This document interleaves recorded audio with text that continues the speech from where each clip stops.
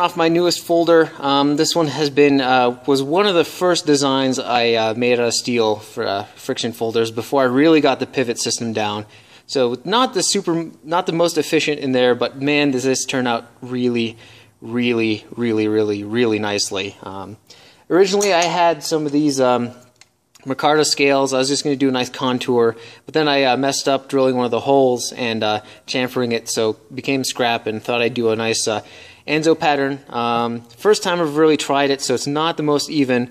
Turned out pretty well back here on the end, but here just didn't work out so well. So just a good little practice. Definitely have to keep practicing on that. I think it'll turn out really well, but this thing is absolutely freaking phenomenal. 1/8 inch peel ply G10 handle scales here, and then over some titanium liners. It's a real big shame that you can't really see the insides, but really nice, deep, brilliant blue. I orange peeled the inside of those liners. And of course, that backspacer there, nice high polish orange peel texture with that gradient. Just a nice little subtle touch.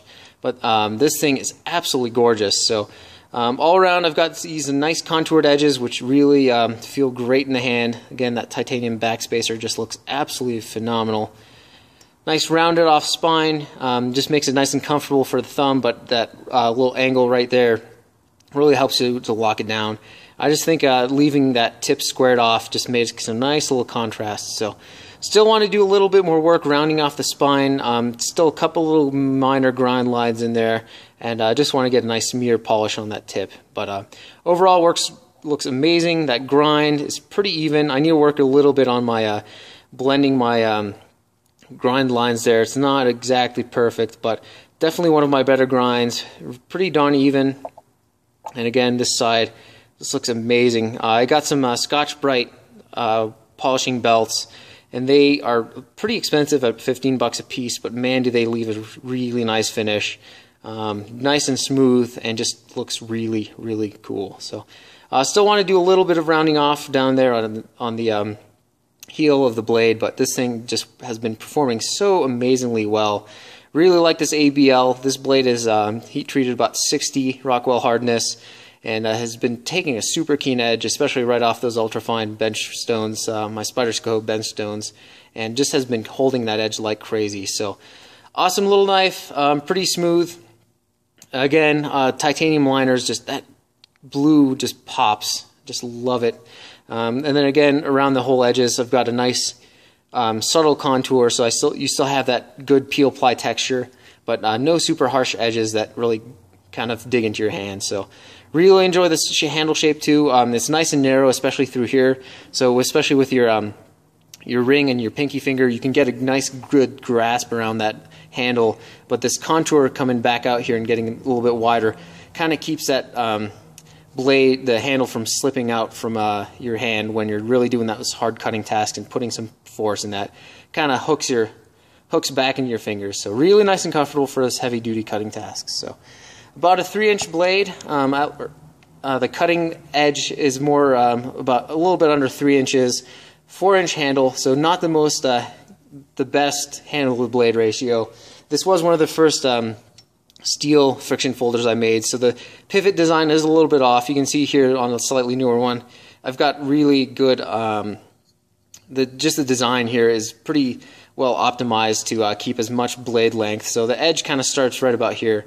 So it's about 1 inch versus 1.5 inches of wasted blade space for the pivot. So definitely going to be making a couple new generations of this, trying to work out a good design. And once I nail something down, I definitely want to make a run and get it water jet, just so I can get a whole bunch of these out and have people test them out. So let me know what you guys think of this design. Again, I just think it's absolutely phenomenal, especially with those titanium liners. I mean, drop dead gorgeous. So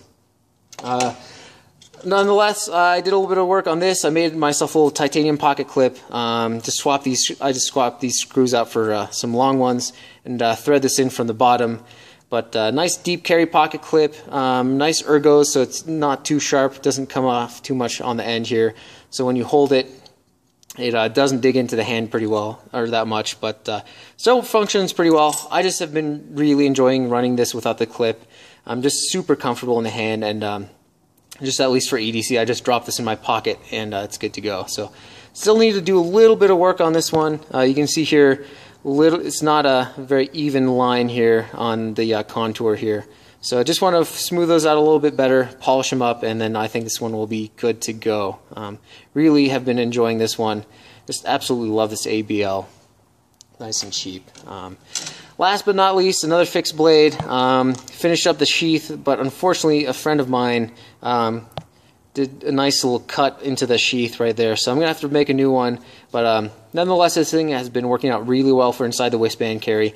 Nice thin G10 handles, 1/8 inch peel ply with those screws. So you get a really nice grip. It fills to the hand pretty well, especially when you're doing some harder cutting tasks and you're really gripping down hard. Nice chamfered edges, which really help fit in the hand, but still kind of keep it nice and slim. So nice chisel grind, you can see there, satin finish, a couple scratches here from the sheath, and then I've got a convex high polish point here, which really turned out really well. So this chisel grind really takes such an amazingly sharp edge. See if I can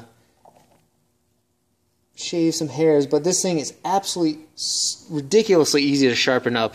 But again, that AEB-L has really been holding an awesome, amazing edge. So this one, again, we didn't do the most even of jobs, kind of rounding off those edges. So just need to go back, touch them up, and then of course make a new sheath.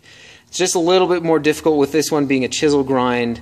You can see there the edge just wants to cut right into that sheath. So just need to find a way to kind of avoid that, maybe bend this around. But I think this knife will be going to my friend who's a law enforcement officer, kind of go as a duty carry belt, kind of a defense knife. So really been enjoying making all of these knives. I still have about 9 or so to finish. I've actually been working on one for today, another nice V-ground Wharncliffe. This one's going to be going to one of my good friends to test out. I think this is going to be really nice. So let me know what you guys think. If you guys think this is a good design to kind of work on and try to finalize something to get water jet, I definitely think this is going to be a winner once I finish up some little tweaks. So other than that, just my knife for today, ProTech Newport. Absolutely loving this knife.